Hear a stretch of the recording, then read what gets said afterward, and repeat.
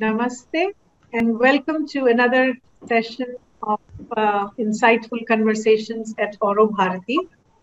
This is a forum where we speak to individuals working in domains of activity who are trying to bring new expressions and give new forms to the eternal and timeless spirit of India. And we've talked to, over the last several months, we have talked to writers, storytellers, artists, educators, and various other people working in different areas of activity. And today we bring another domain of activity in which, India excelled like many other areas in the past. And India has a unique status there as well in terms of physical education, in terms of the games and the sports culture, the games culture that we've had in the past. So we've known that, right from the time of Rig Veda, there are references to the significance that was given to the idea of education of the body. And of course, invoking and praying for strength of the physical. Right from Rig Veda to the Puranas and epics, Mahabharats and Ramayana, we see how strength and physical culture and physical training was valued. And alongside, there are all kinds of great games, Krīḍā, that kind of came in vogue, and lots of emphasis was given to exercises, vyayam, and things like that. And all throughout India, different games and sporting traditions emerged. So recently, our guests today, Sangeeta Goswami ji and Amitabh Satyam ji, have penned a wonderful book, The Games India Plays. So we are delighted that Amitabh ji and Sangeeta ji have agreed to join us for this conversation and share with us a little bit about what motivated them to write this book, what they have learned in the process, and what that means for rejuvenating the spirit of game and sportsmanship spirit, and the idea of playing, the idea of Krīḍā, the idea of physical fitness, along with character building and everything else that comes from sports and games, and bringing the idea of traditional games, making them come alive again in the Indian collective psyche. So really welcome Amitabh ji and welcome Sangeeta ji for this conversation. We look forward to hearing from you. And before we do that, let me request Ram, my colleague, my research and editorial assistant at Renaissance, to briefly introduce our guests, and then we'll get into the conversation. My pleasure to introduce Amitabh Satyam and Sangeeta Goswami. So, Amitabh Satyam is a sports enthusiast and has in gymnastics and athletics. A graduate of IIT Kanpur with an MBA from Fisher College of Business, USA. He has held leadership roles at leading corporations. He grew up playing Indian games in his village and has brought this experience to the book that they have written. And now he plays squash and golf.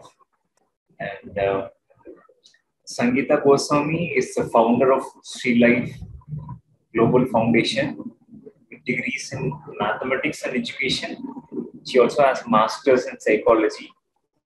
And she is a researcher currently researching in counseling psychology and also the correlation of life success with sports. She is a coordinator at experimental methodology schools that promote integral education.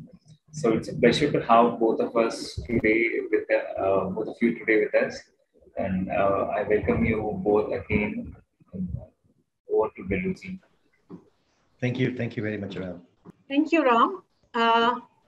So Amitabh ji and Sangeeta ji, you bring a very wide and interesting range of experience. The first question right away is this: what was your inspiration or motivation to take up this subject for this book, The Games India Plays, Were you sort of independently researching and then came together, or how you decided to collaborate?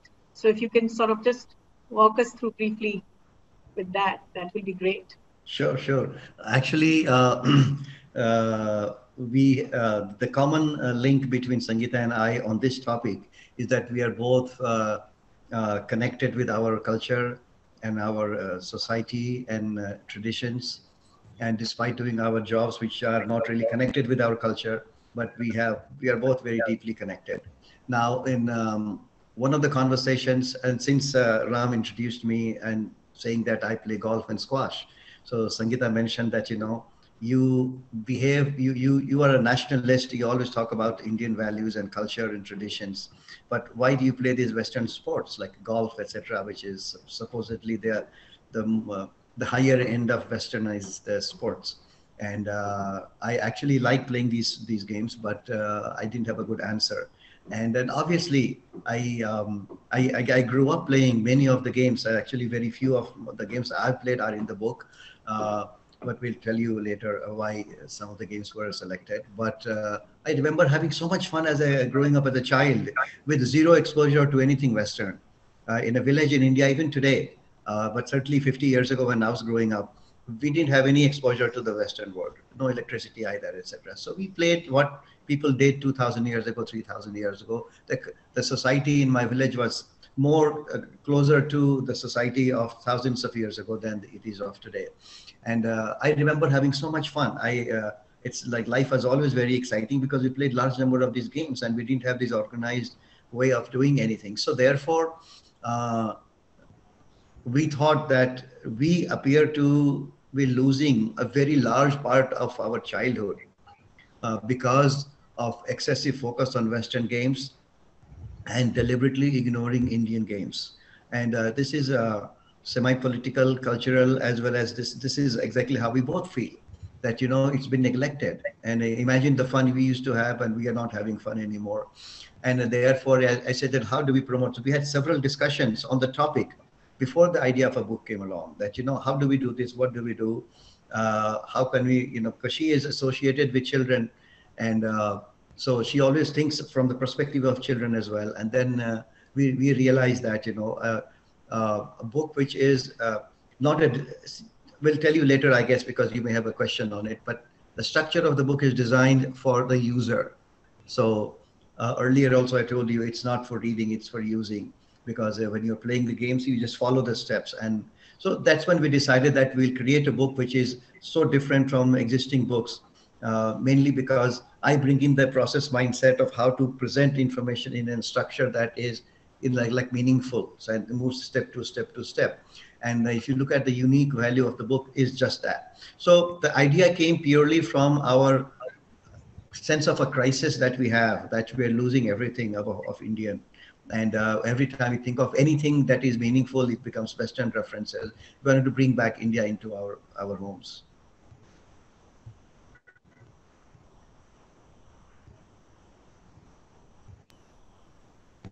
Sangeeta ji, would you like to add something to this, please? Yeah, thank you. Thank you. So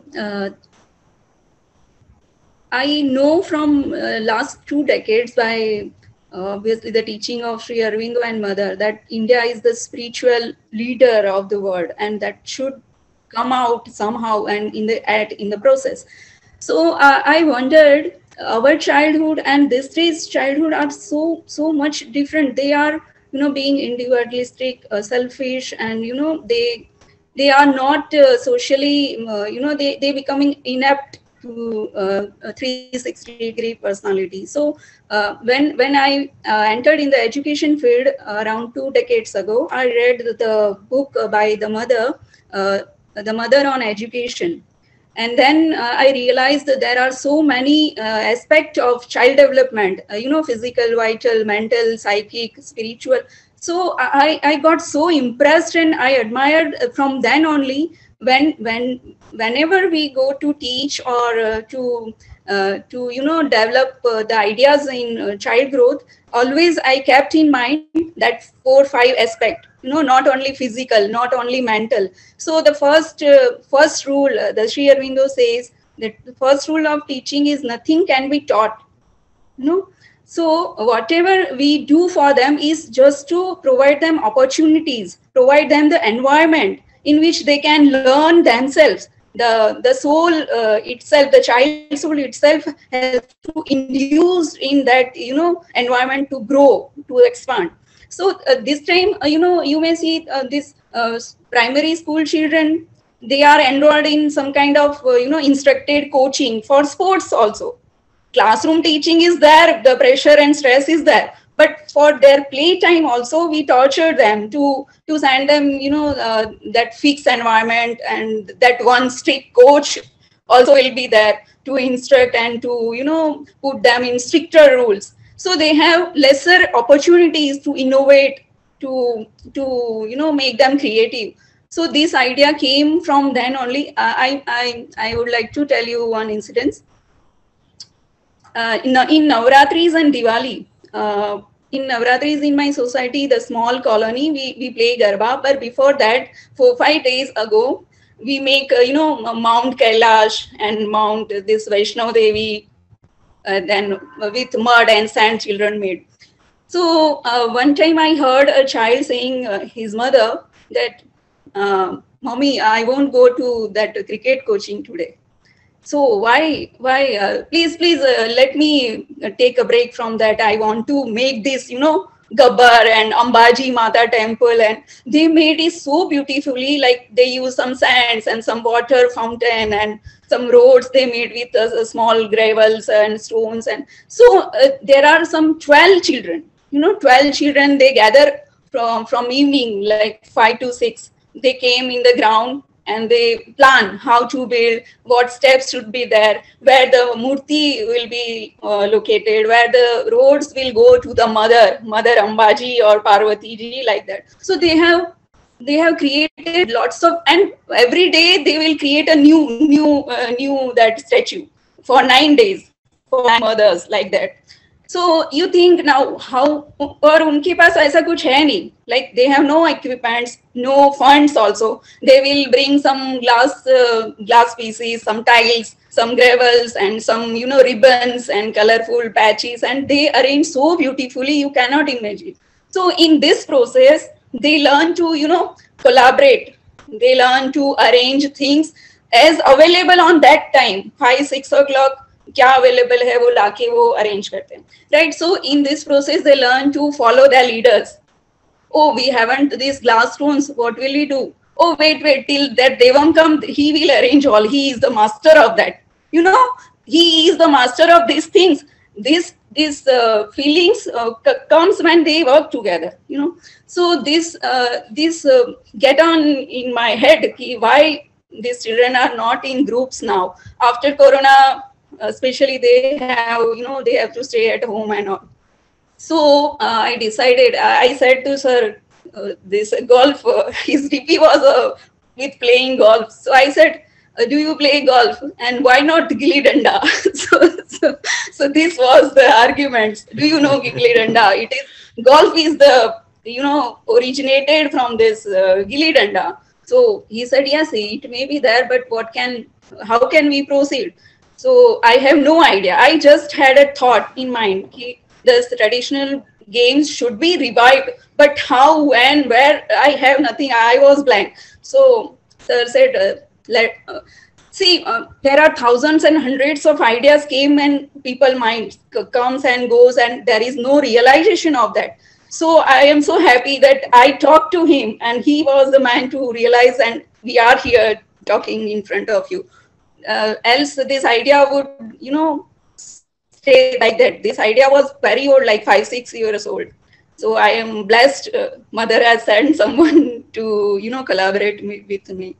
So this idea is based on inculcating, you know, physical, mental growth, and, you know, making the children all 360-degree personality to, you know, socially adapt and adjustment in our society. Yes, and having read some parts of your book, I can totally see that, you know, you've taken the trouble to emphasize, to highlight how each of the games that you have listed, and we'll talk about that in a little bit, have certain benefits, these kinds of benefits at all levels, not just physical, but also mental, vital, the emotional, the relationship building, working with the team and leading the team and following the orders of the leader. Absolutely. And things like that. All those values, you highlighted them very nicely. So I guess sort of like just as a follow-up to that, how did you decide? Like you will do some independent research and then collaborate, or you sort of like divided work among yourselves, between yourself? Or, I mean, you have, I don't know, what, 16, 17 games that you've mentioned? 15 major games we have detailed. Yeah. So you divided the task between yourself, or right. just so kind of were familiar with some of these games? Like, for example, the names that you have chosen to highlight, even though you've given other regional names popular in other areas. So Lagori, this is the name that I wasn't familiar with, but Pittu I know for sure, growing up in Delhi. Same way with the hopscotch, Nondi, you've given the Tamil name for it. Ram would probably be familiar with it. But Stapu, that's the name that I always knew. So how, like, you looked into your childhood background and, then you decided, okay, I will take the Stapu or Nondi or whatever, and you take this because you were playing Gilli Danda. So, just curious. Sangeeta, you want to take that or should? Yeah, you should proceed. Yeah. Okay. So the thing is that, when we talked earlier, we were talking about this as a concept, and then we said, so it evolved rather than a well-designed project plan that I would normally do for a project, which happened afterwards. But in the beginning, it was very exploratory. So let's find out what we can actually put together, because just like our Indian traditional texts, they're mostly not in existence. Very few exist, and so everything about our culture is word of mouth, right? It's like the next generation hears from the earlier generation, and that's how we are keeping the culture. The games are also like that. We don't have an organized publication of any kind that describes these games. So the villages, each village, like for example, my village in Bihar and her village in Ahmedabad or Rajasthan, they play different set of games. Some of them are common, some of them are similar, and with different names, and some of them are. So idea was to just start exploring.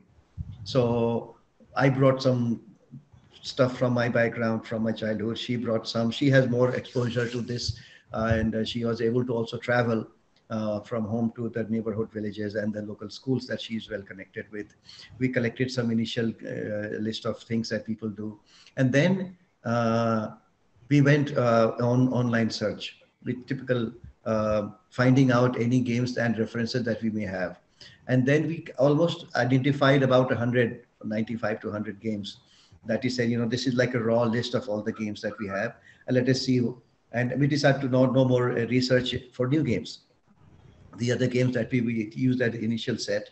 And then we applied our thoughts. How do we pick the games? So we picked 3 rules. And those 3 rules were, they have to be group games, not individual games. There are many individual skills that we all learn, but these have to be games which played with others, and they have to be group games. And the second, there should be outside games, not inside. So it should be played outside. And number 3, and which is very unique, that it was one of the things that one would never think, but each player should be engaged at all times. I bring this reference because I have been saying to my friends, and whenever there's an occasion in public also, that cricket is the worst game because half the team is sitting watching, the other half that is on the field, only 2 or 3 are playing, the others are also watching. In case the ball comes their way, they run to catch it, otherwise they're again watching.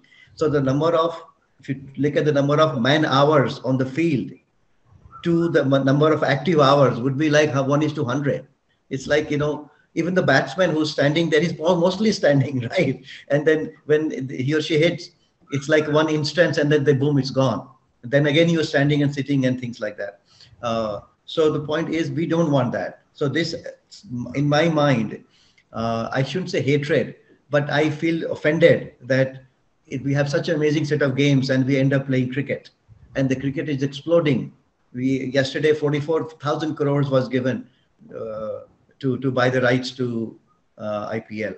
So you can imagine the level of which this has gone into our culture, and then from large cities to small towns, now to villages, everybody's playing cricket. And I always felt, that's such a bad game to play, and so I made sure that the games we choose are very unlike cricket. That means everyone is active at all times.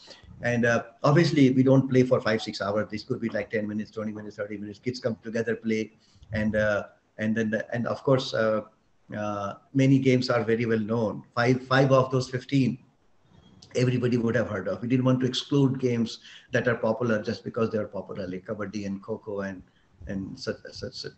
I mean, few more like gilli danda and such. We didn't want to exclude them, but the remaining games are also. Even the games that we believe are popular today, other than kabaddi, others are also not popular. Kho, I guess, but very few of them are actually being played. I have not seen anybody play kabaddi anywhere. Mumbai, I mean Bangalore for 18 years. In any other city, nobody have never seen anybody play kabaddi. So that means if the name is known, most people are just watching on TV and now not playing. So the point is that this is exactly how we converged from 100 to a much smaller number by eliminating. We eliminated large number of them mainly because we didn't have enough information on them to write a full story.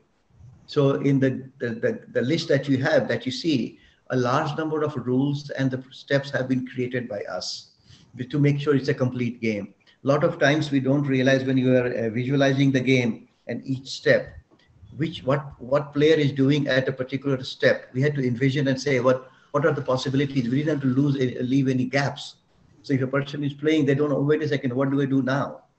So we didn't want to lose that. So we had this organized approach to like a process flow, like we do in engineering. Ram might be probably relates to that. That each and every step, what happens next? What does this player do? What does this player do? Each player has a next step, and we ensure that each next step is very well defined. So we eliminated and we brought it down to almost 20. Then we said 20 becomes too many. Let's just do with 15. In fact, even 10 would have been good, because the idea is to popularize, and a smaller number is easier to work with than have a grand list or encyclopedia of 2,000 games that it would be hard for anyone to follow. So basically, the research was very exploratory, very organic in the beginning.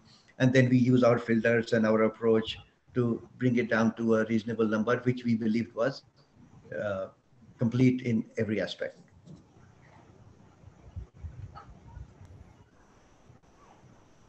Sangeeta, would you like to add something? As Sir said, I would say it was more difficult for Amitabh ji to, this research idea, because every day I would find some new game and come with lots of detail, information from Mahabharata and Vedic and Sindhu Saraswati civilization and all. And I have so much information. Now I have gathered all the, I would go to some neighborhood village and, try all the variations. Like some game have 15, 20 variations. Now you have said this Stapu.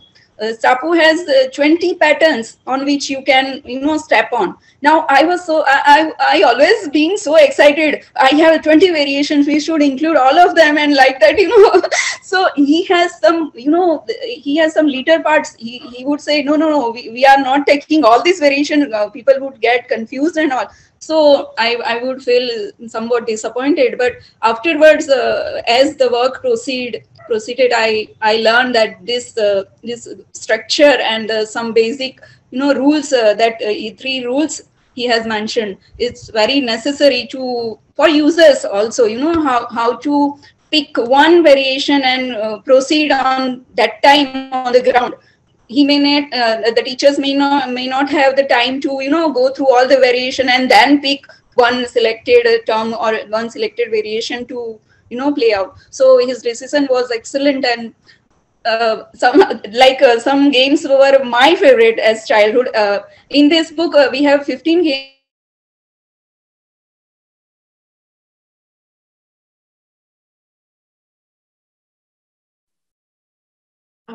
I think we have lost Sangeeta's. Yeah, I think so. Okay. Amitabh ji, do you have? Sorry. Yeah. Sangeeta, for some time we had lost you, so तुमको repeat करना होगा. Oh, okay.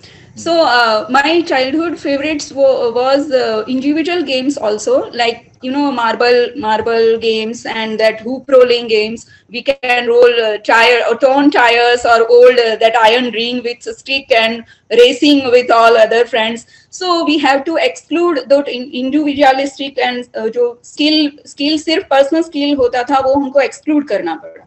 So that was a grudge. I will work on another book that individual and indoor games and all that. But this book is, completely outdoor, team-based, group dynamics games. So I am happier now because I agreed to him and we go this way. So yeah, research is very interesting because I have to travel to villages, and some of the games we didn't know those games in my city, but in villages like 100 kilometers far away, they play daily those games. They play daily and in their routine. So I was so surprised.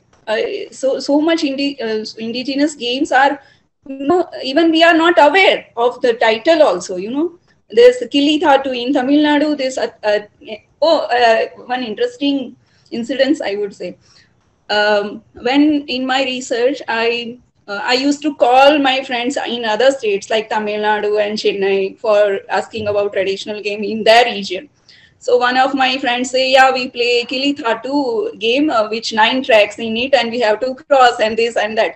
Then some other week I would call to Maharashtra, and he said we play Atya and it has 5 trenches and we go. So I collected 4 different drafts based on their conversation, and finally I got to know they 4 are all one game with different names, Krīḍā and Atapata and Atyapatya and Sur. In Punjab they say Sur. So I felt so silly that I worked on 4 different games in 4 different drafts, and ultimately I have to conclude this is only one game of other different names. So this was very interesting journey for me. I even talked to my Chinese friends. I got one draft on Russian language, which mentions our Indian traditional game in Russian language. In Japanese also, I got a book. They have mentioned traditional games of some Indian only.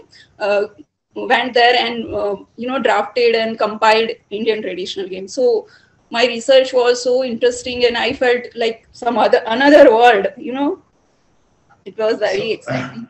So, yeah. Billy, you would have seen, I think you also mentioned that we have about 7 to 10 names for each game, and the one in English on top is we consider as the most popular or most accepted name. Or if a game originated in Tamil Nadu, we put the Tamil name on top, and the other names underneath. Or if there are 2 games we have taken from Andhra Pradesh region and Odisha, so their local names are on the top. So we chose deliberately to remove our personal backgrounds and respect the tradition that was brought out by a certain culture or certain regions.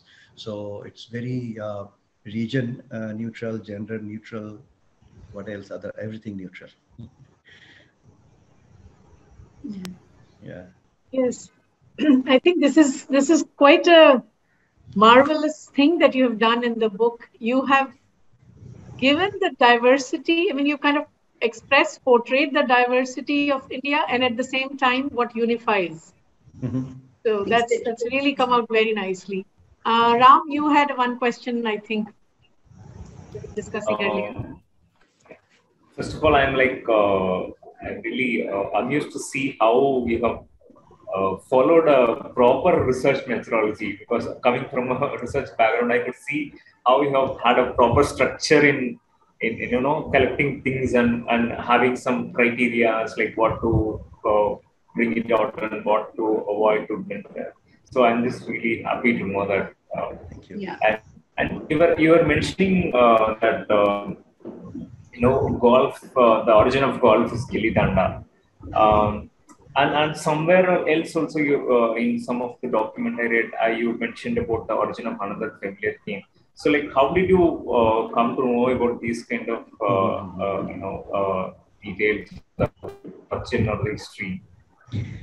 So that most of the games, if you observe, especially Western games, which use equipment, there is a bit sort of a stick, and there's sort of an object that you hit. So I don't think we have claimed in the book that the golf came from Gilli Danda, or people say cricket came from, this is the more popular version, that the cricket came from Gilli Danda.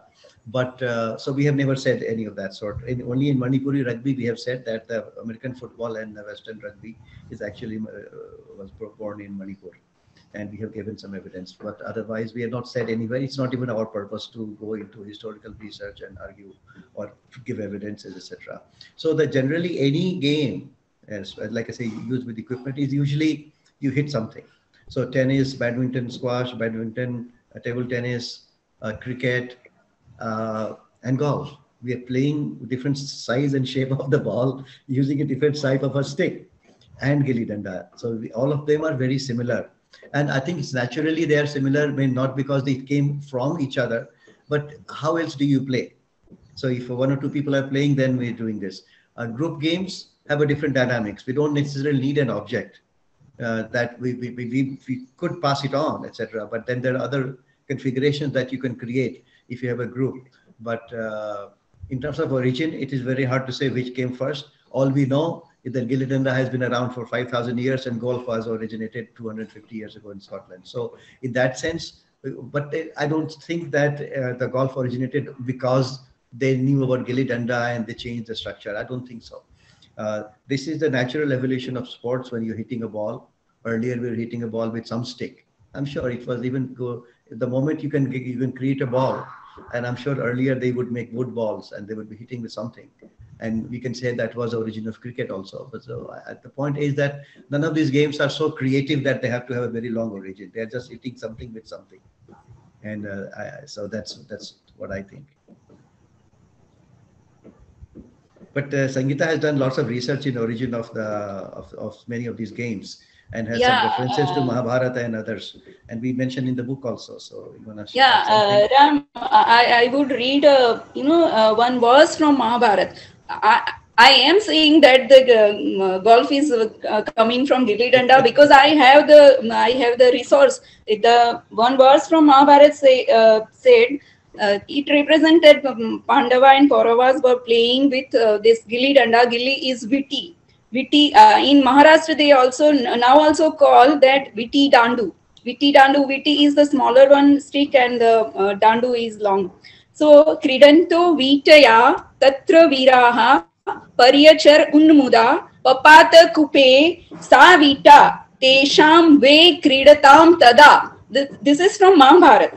And we all know Mahabharata is, at least 5,000 old this scripture is. So why not I should say this golf is coming from Gilli Danda, right?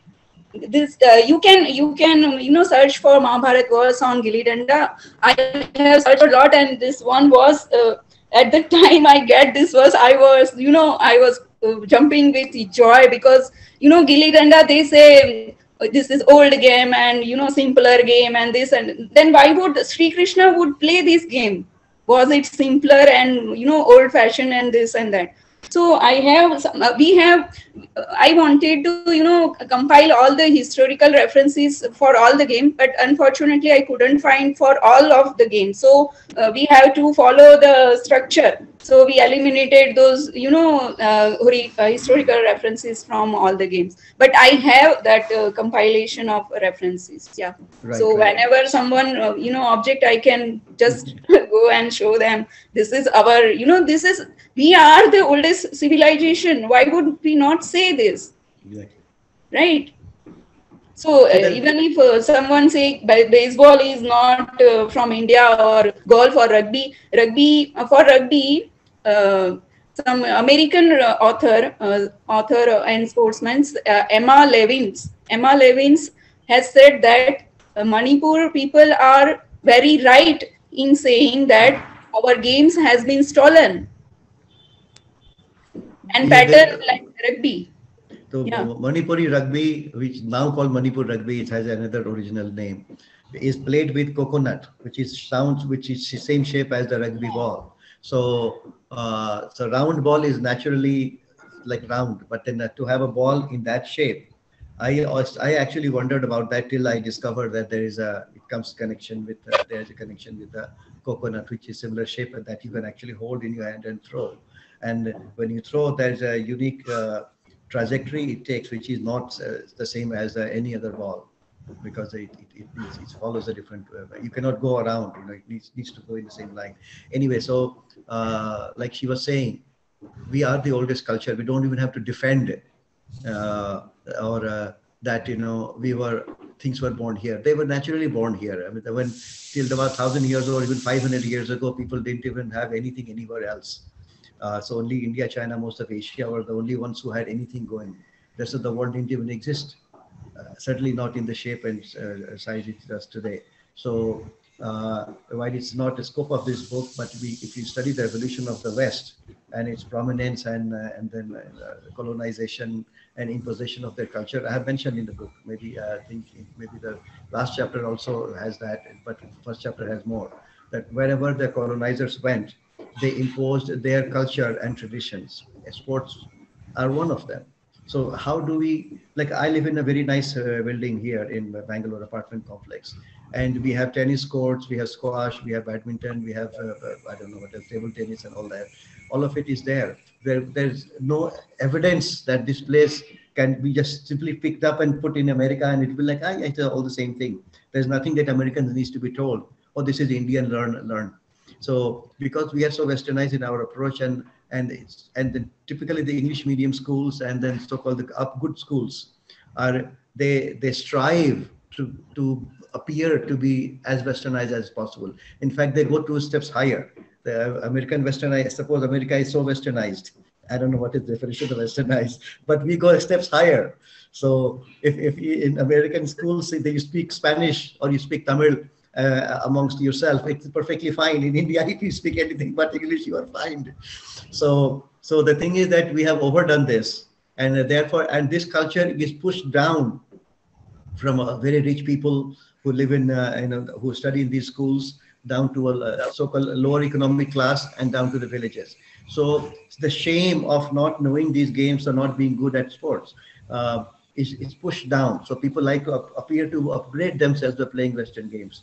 In fact, one of the things that Sangeeta keeps telling me that she likes is like a very old Facebook post of mine that said, Indians are bad at sports because sports are not Indian. And I was analyzing it at that time, this was 5 years old, that, the number of tennis courts there are 0 squash courts in Bihar. There may be 5-6 tennis courts in Bihar. So and now if you expect a Bihar, which is bigger than England, to compete with England, we'd obviously lose. Similarly, all over India also, if you look at the number of squash courts or badminton courts and tennis courts, only about 1 crore people, 10 million people have access to so-called Western sports. So the competition is between 250 or 300 million or 400 million now of America versus 10 million of India when it comes to Western sports competitions. The rest of the people don't have access to those sports. So it is unfair comparison when we say that Indians are bad at sports, because these sports are not even Indian. You go to villages, which is 70-80% of the population, they don't have tennis courts. How do we expect India to be good at sports? But so what we have done, we have taken away the traditional games and not given alternatives. If India or even the British or the earlier governments wanted to upgrade us to become Western, upgrade is also under quotes, and then they should do that. They should build all these courts. They should remove other culture marks, and then they should make it just like they haven't done that. Simply they have just removed stuff and left us empty, completely naked. That we have nothing going on, but our clothes are gone. So I think when we talk about reviving Indian sports, it is akin to reviving our own, claiming our own identity, that this is fine to be Indian, it's fine to play Indian games. I don't think if you go to a hi-fi school in Delhi or even in Bangalore and say that, we play kabaddi every evening, I don't think people ever do that, and they would not even say it with pride. But if they play tennis or kabaddi, they would carry their tennis racket to school sometimes to show that they play tennis. So that is the culture. So it is a very much of a cultural oppression that has created this removal of our own anything Indian, clothes, food habits, and sports, languages, of course. So it's part of the same one grand broom that we are erasing or cleaning India with Indian traditions. Yes, I think that is one really important thing that you mentioned, Amitabhji. In that sense, your book really sort of continues and carries on and takes further the whole discourse on decolonizing the mind, the decolonization of the Indian mind, and taking healthy pride in everything Indian, including the Indian traditional games. I just want to point out, read something from your chapter on Gilli Danda, since we were talking about Gilli Danda, just for the benefit of our viewers as well, so that they can also be enthusiastic about picking up your book. In that chapter, you say very clearly that Gilli Danda has been popular for about more than 5,000 years. And you mention it is believed to have been spread by the Maurya Empire about 2,500 years ago to today's Sindh, Afghanistan, Nepal, Bangladesh, Cambodia, Italy, some parts of Turkey and Africa. This game is also said to be the precursor of American baseball and British cricket. So it's really significant to know these kinds of things. So in fact, when I was looking for some images for, putting up some kind of to share with the designer to make a little graphic for this video when we are ready to do this, I searched some images on Wiki Commons for which game? Hopscotch. And the first image that came up was about little girls in Cuba playing that hopscotch, Nondi. And so, yes, the international appeal. And you also mentioned for some of the games, I think it is for Nondi, or which game where you say now there is an international league for one of those games. Lagori. Lagori. I mean, I was surprised to see. I grew up, seeing little boys in my neighborhood playing Pittu. That game never was attracted to me, but I was surprised to read that there is now an international Pittu league. I said, wow, this is more than 13 nations are there now connected. Yeah. So it's really interesting how the Indian culture spread in this informal way throughout the world. I mean, games probably were also one of the vehicles to carry that spirit of Indian culture. Ram, did you have any follow-up? Sorry, I interrupted in between because I just wanted to share this thing about Gilli Danda. Do you have any follow-up to that, or? I just wanted to add, I wanted to add to what you just said, that these games were popularized in Afghanistan and Bangladesh and others. So these are recent divisions. These are recent political divisions based on religion and others. But when these games were becoming popular, the political boundaries may have been different even then, but the cultural boundaries extended all the way, all of Asia and all the way to Iran and such were part of the same cultural boundary. And then there's no parallel boundary, no parallel culture that existed at that time. So it's naturally, like, for example, when kids in school are learning guitar and playing Hotel California, that's a spread of culture. Same way, I'm sure other people were trying to copy us. So those who were part of our own ecosystem, they were naturally pursuing what we did, or if something originated in Indonesia or today's Indonesia, I would never claim that it came to India from Indonesia. I said we are part of the same ecosystem.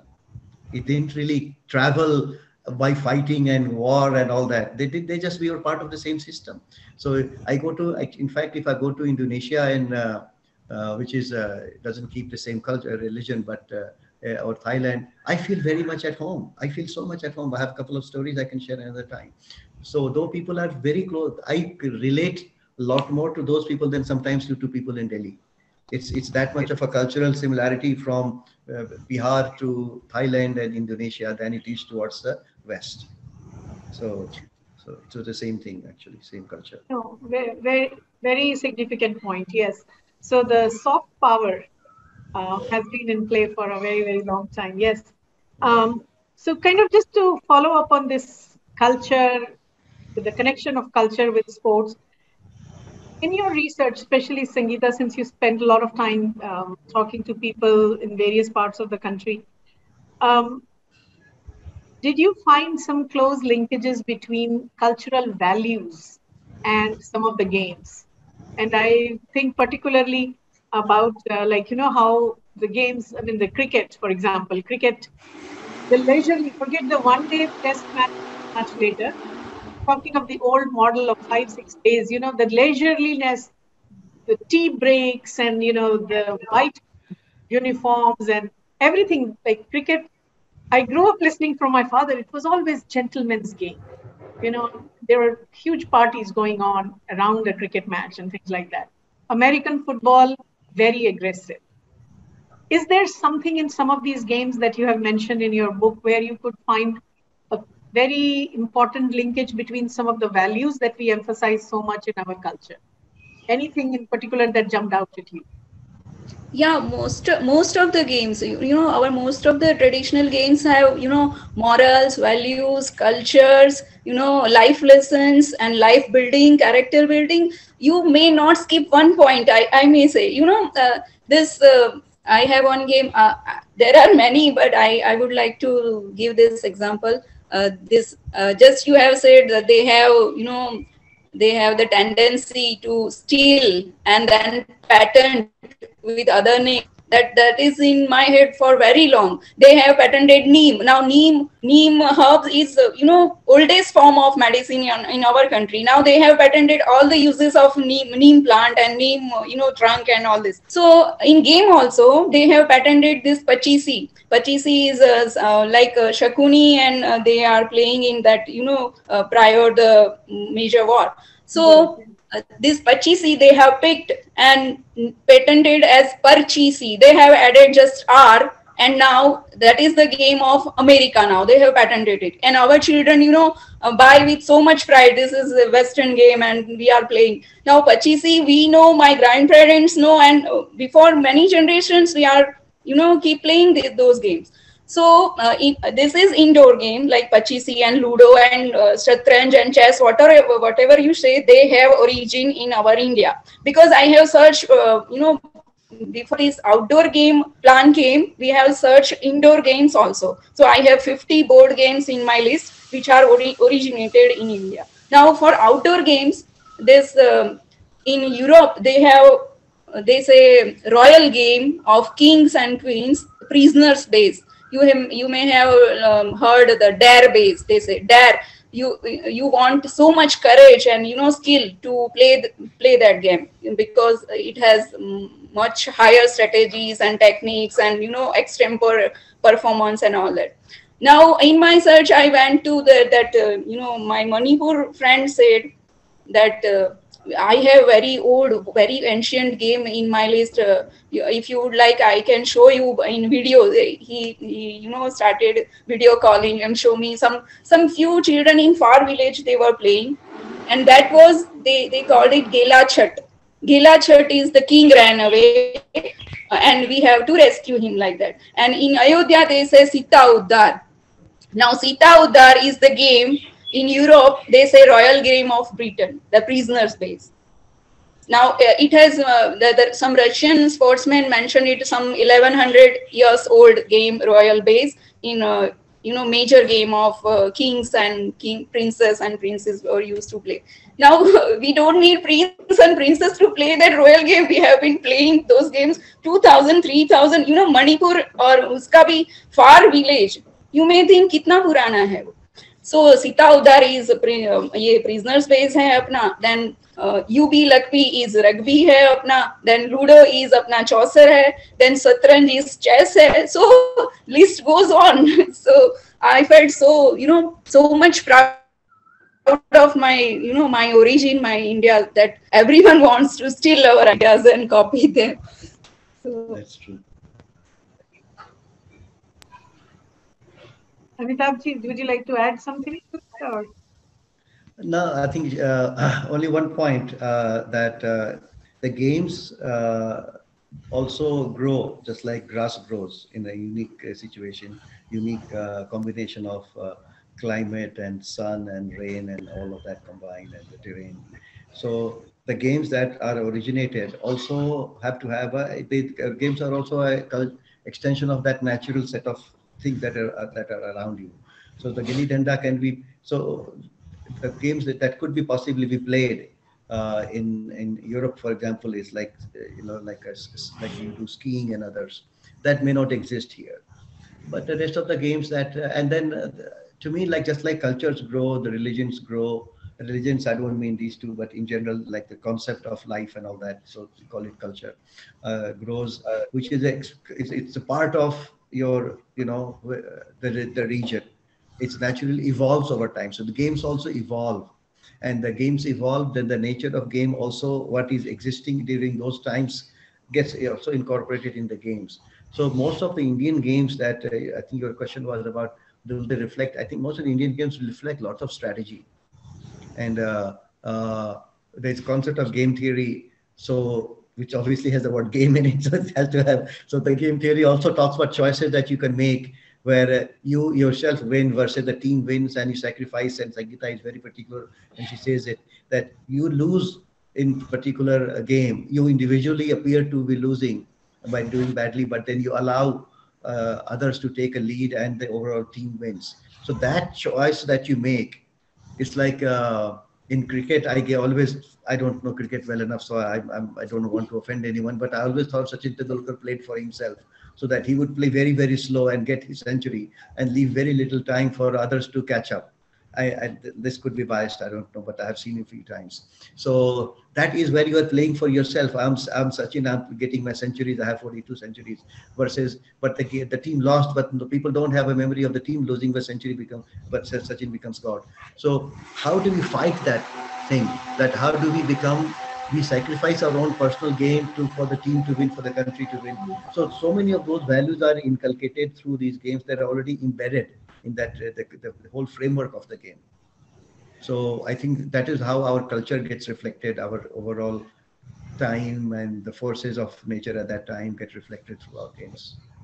Yeah, exactly. On that note, this Vish Amrut, we have the game Vish Amrut, where we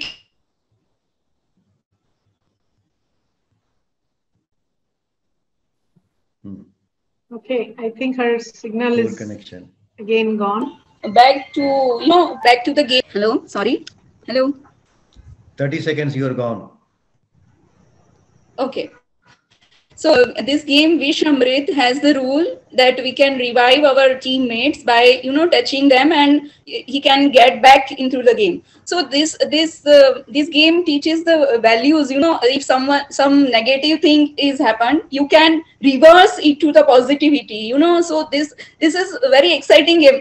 But thing is that when you go to revive that person, you may get out of the game. So you have the risk to ruled out of the game. So taking that risk also, you survive or you revive your teammates, and that is the joy. You helped someone, you helped your teammate. Now, which is the game that teaches this nowadays? I have seen children playing for their teammate also ki kabhi out hoga to mera turn aayega. This is like in cricket, 11 players are there. They have only 1 hour. Now when will it get to batting for his turn? So he pray jaldi out ho ja to acha hai. So this is the change in they become individualistic, they become selfish, they become irritated, anxious by these so-called modern games. So I see major difference in our tradition, our values, and in this game process, they learn to collaborate, to help, to support, to lead, and many of games have extempore action. We don't have to wait for mind thought. Abhi aisa hoga to main aisa karunga. No, you have to take decision on that time, that moment. So this is body consciousness, physical consciousness. That all we don't need every time mind and body and place and environment, and then we act on extempore. Jaise this pitu, when you hit the stake and suddenly all gather and pile up fatafat, you don't know at what moment the stake will be scattered. So this is many of these games have extempore action, and that physical action that without any instruction or pre-decided rules. Exactly. So every time rule changes, every time the role of the player changes. Exactly. One time that is a hitter, another moment he is piling up that stake. How exciting this! You have to change your mindset every moment. So these games are no lesser than Western games, like in strategies, in techniques, in moral building, character building, whatever you name it. Why should we delete them from our life? There is no reason at all. So my major mission as an educator and as a psychologist, I would I would pay major time of my life behind this project. Yeah. Those are some excellent examples, really. I mean, even the name Vish Amrit, the connection it has with our legend, the Amrit Manthan and the whole idea of being reborn. I mean, Yeah. it's I don't really think it went amazing. that way. Yeah. Oh, for each game, I have so much detailed, insightful thoughts that we can go on for whole day long. Each game has this minor mind shifting trends. This Atyapatya and Kili Thatu, Ram, you must be knowing, in Tamil Nadu they say Kili Thatu, 9 trenches, and you have to cross. And this game has the logic that in our life we have all negative emotions like anger and fear and jealousy, and this we have to cross and reach to goal. This is equal importance, that you have to cross all the obstacles and reach to the level of winning position. In this game, when a player wins crossing all the 9 trenches, it reaches to the score, the winning score. Then he has to reverse that track, come to reverse, recrossing all to help other teammate to reach that level. Now, think when the winner is still staying in the game to help other teammates. So this is the lesson: when you are at the winning position, you should not leave the game. Rather, you help or support other teammates to reach that level, and he still be in the game whole the time, all the players would reach that level. So this is how interesting this is. Why would he stay if he has gotten a century? Still he plays that to help, and it has strategy and techniques that the bonus point goes to their teammates when the player is winner. So at this Satyapatya, you must very complex, very strategyful, very hard rules, but so much fun in this game. So Sangeeta, you keep going to Pondicherry. Next time you go, you set up, Velu will help you set up a game from the schools there. Yeah, whichever game you say, I will demonstrate, I can demonstrate there. I think definitely. In fact, Sri Aurobindo Society, there are a couple of projects going on where they are very much involved with the local schools. So when you come here, let's sit down and talk about and plan out how to work with those two verticals that are very much involved with local schools. Yeah, taking all kinds of science and mathematics and other education projects. But why not bring out this idea of the traditional games? Yeah, for sure. We can definitely talk more about that. But I think Ram wanted to also discuss something about your psychology work and along with the game. So Ram, do you want to go ahead with that first? Yeah. So, psychology is major concern for me, because where there is child development involved, where teaching and learning the process, and majorly the integral education I am focused on. So when when the child gets to age 6 or 7, they want to explore, they want to innovate, and they prefer self-learning instead of instructed teaching. We should not impose our adult ideas on them. Do this, do that, follow this rule, and they don't like it. As child psychologists say, they want to innovate, they do everything himself. So these games provide them that environment in nature to explore, to find available resources. Like this pitchu stake ke liye wo kuch bhi patthar khoj ke laate. They have to find out stone of same size and then stake. For gilli danda, they would plug just a tree branch and mold it to in gilli and danda. So they have lots of opportunity to be within nature, explore their surrounding, and that way the brain and the creativity and cognitive development is major chances in our games, because they are all outdoors. They have to go outside, find those players, find the suitable grounds, sandy ground, grassy field hai, chota area hai, how to manage, dhoop hai to find some trees. They have lots of this chances of growth of mental faculties. That is why in cricket coaching, what will you have? A bounded area, same timing, same coach, same rules, and he knows boundary ke bahar gaya to 6, boundary ke andar hai to 4. Where is the creativity? Where is the extemporaneous? Where is the spontaneous actions?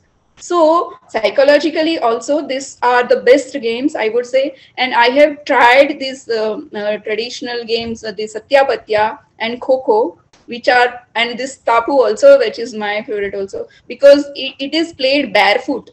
When you play barefoot, you have that grounded earthing in you, the hyperactive, hyper ADHD, we say the child ADHD, hyperactive attention deficit.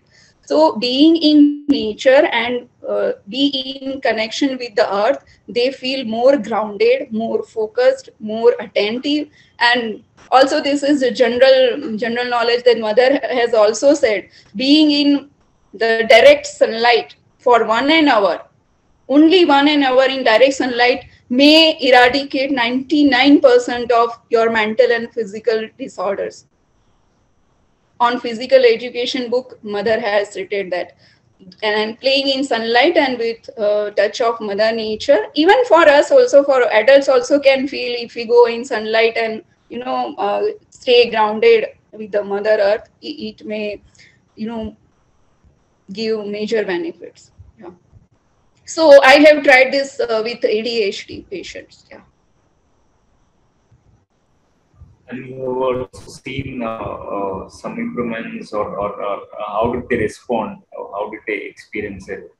Yeah, in the beginning it was tough task, because ADHD child could not sit in a one position. Like in Kho-Kho, we have to sit in a position for a while. So they are unable to stay calm and wait for their turn to rush. So gradually they got that, because other players were also there to support them to come out of this. अभी शांति रख, तू शांति रख. So जब बच्चों को सिखाते हैं, they learn more fast. हमारे कहने से वो नहीं होता है. When we instruct them or suggest them, they won't do.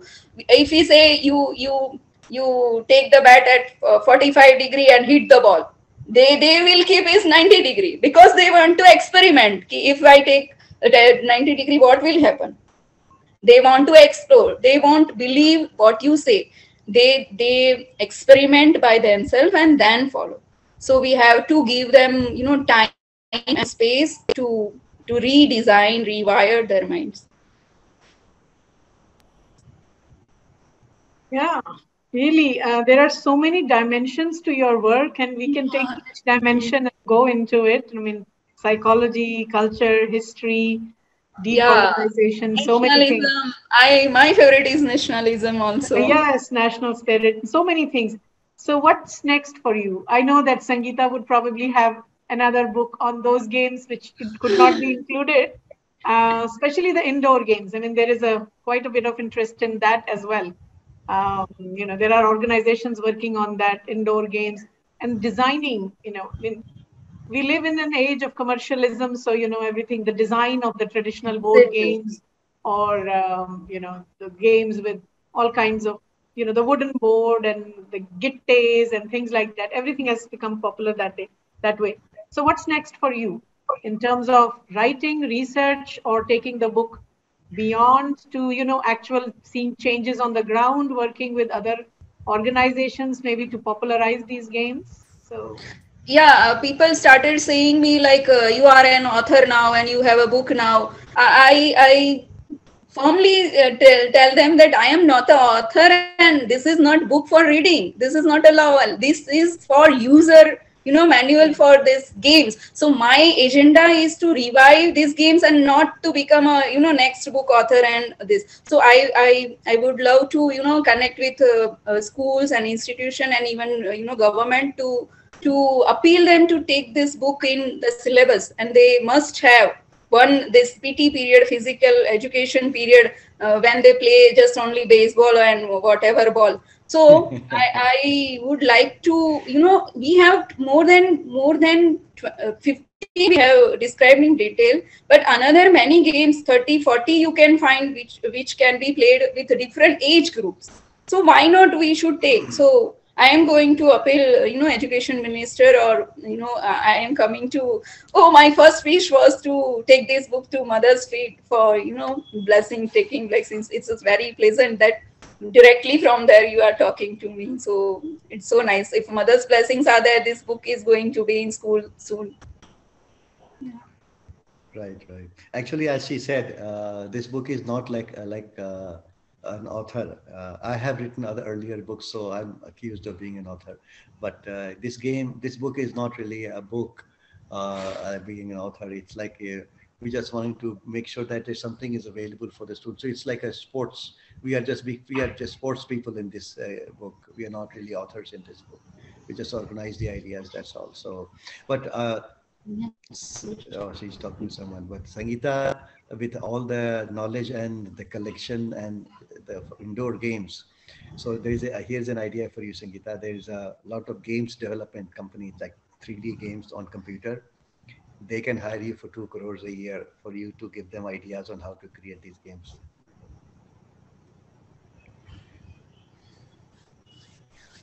Okay. But are you saying to actually make Kho-Kho a virtual game or Gilli Danda a virtual game? Then the whole point is lost, right? Indoor games की बात कर रहे थे. अच्छा. कुछ indoor games can actually be ported much conveniently on I know people play FIFA and all that also, but there's no physical activity. But it's something that does not require physical activity at all, and it's playing with like 2 people. Usually indoor games are only 2 people or 3 people. There's no running around, etc.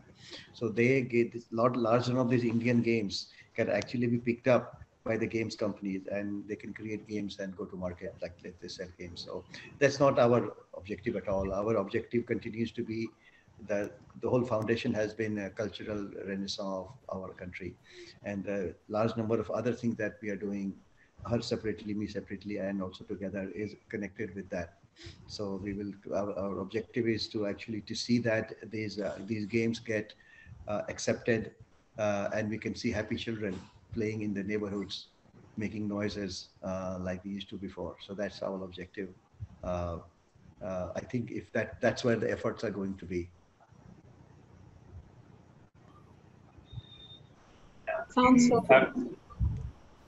In fact, I was about to ask this question that nowadays kids are completely engrossed with video games, and I have 2 nephews here, so we're always with the games. That makes them, most of the times they just sleep and just like they just lie down and play games.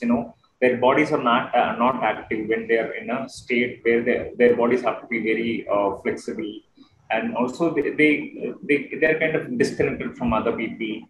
And what I also observe is most of these games are like winning. It's about winning, and it's about killing people. It's about shooting things. So what do you feel is the way to bring these kids out of this kind of games, and like how do we inspire them with the games and the kind of things that we were discussing in last 1 hour? Sir. The thing is that it's becoming harder and harder to take the kids away from the devices. The punishment and reward punishment strategies are typically employed by their parents are not working. And one of the reasons is that kids have nothing better to do. So it's the other way around. Kids don't have anything better to do. There's no neighborhood dynamics that used to exist. And so therefore everyone is at home. And this is also a cultural change where we're becoming a nuclear family. And then there's just 1 kid or 2 kids in the house, and the neighbors are also busy. And there's so much of so-called made up pressure of academics, as if, we have like 3-4 Nobel laureates. We get none. But despite the pressure is so high on every grade, and so-called IITs also, you barely get to do something. Just a few people do well, but otherwise, so I mean, that's a separate topic. But that turns me off actually. So we are robbing our kids of their childhood, and this is a response. The video games is a rebellions against that pressure, and they take relief in this, quick relief in playing these video games. Because if they go out and play, the parents themselves will shout, "You've been playing, you have to study," etc. So that is the parents' part of it. But the second thing is that the kids are doing this. I think, like I said, this cannot be any more fun than the playing with kids outside. It cannot be. It has to be more fun with kids running around, throwing things. Look at the adrenaline. Look at all the possibility, all the chemistry you can put attached to the games being played, and the leadership. Every possible thing that we have listed is all happening there. Nothing much is happening here. So even kids would prefer playing those games. But the whole ecosystem of that's playing those games in the neighborhood has gone. A lot of that is because of the societal hierarchy of class, that I'm too good to be play these Indian games, and that is working. So we have to break that thing. We have to make India stuff cool. We have to make India cool in every aspect. Eating with hand has to be made cool. Playing Indian games has to be made cool. Eating rice and sambar has to be made cool. And therefore playing Atyapatya has to be made cool.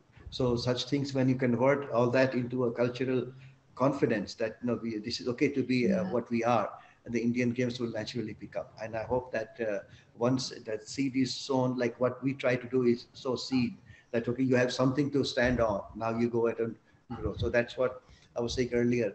The book promotion is the term used from the publisher perspective. But for our perspective is to promote the games themselves. And this became something that you can, instead of having to go to give lectures, we thought we have something put together. So it is a multi-pronged thing that we have to work on. It's a big project actually for us. It's quite challenging too. As Ram said, these video games and, you know, whatever stuff, this PUBG and this and that, they all, you know, inculcate the idea of winning and killing and competitiveness and, you know, aggressiveness, all these negative emotions for, you know, such a tender soul.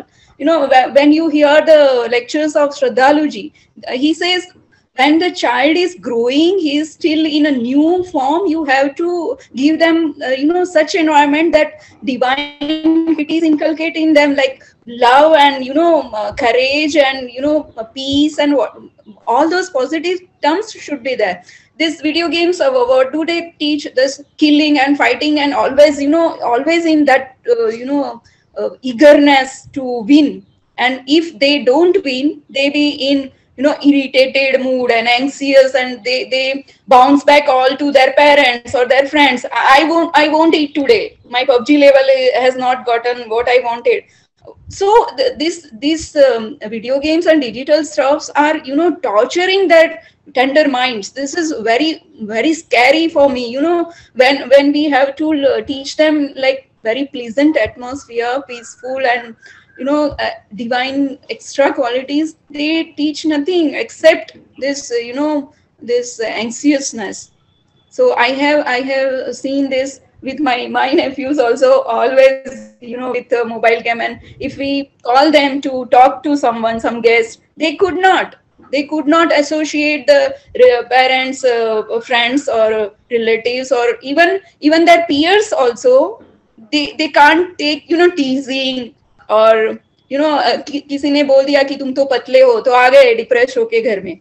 You have to learn that also, you know, taking your listening some of your lackings, some of your qualities. Where do they get? They fight alone, they win alone, they face the anxiety alone, they face the irritation, whatever pressure they have to face alone in their rooms. And same gadget or same games. I have seen many children play PUBG games for years. No progress, no development, nothing. No varieties. How they do stick to those particular one game? You know, this is addiction. They can't just leave it. You know, And I can see that in their eyes and their talks, and they have become socially inept. They can't go to some parties or speak confidently, or they may have knowledge of IP addresses and this game and that game, downloading and front loading, all that, but they can't they can't go to a shop and bring some 2 kgs of aloo for his mother's help. Where is the life going? No practical knowledge is remaining in these games.